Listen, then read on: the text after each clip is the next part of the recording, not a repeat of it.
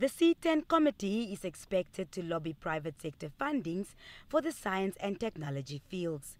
It is also to provide policy recommendations for effective implementation of the Continental Strategy for Africa, amongst others.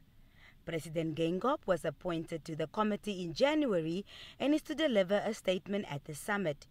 Each of Africa's 5 regions is represented on the committee, chaired by Senegalese President Macky Sall, who represents West Africa. Southern Africa is represented by Malawi and Namibia, while Kenya and Mauritius represents the East. Egypt and Tunisia sit for the North.